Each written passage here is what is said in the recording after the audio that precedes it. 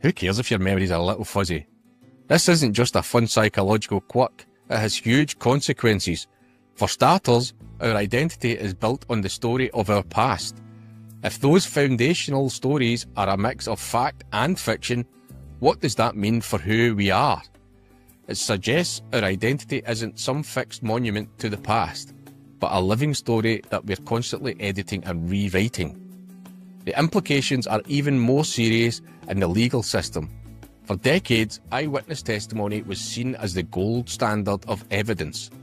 But thanks to the work of Dr. Loftus and others, we now know that eyewitnesses can be tragically unreliable. What's scary is that their confidence in their memory has almost zero connection to its accuracy. Brain scans even show that a false memory can look and feel identical to a real one. It's like having two computer files named Beach Trip.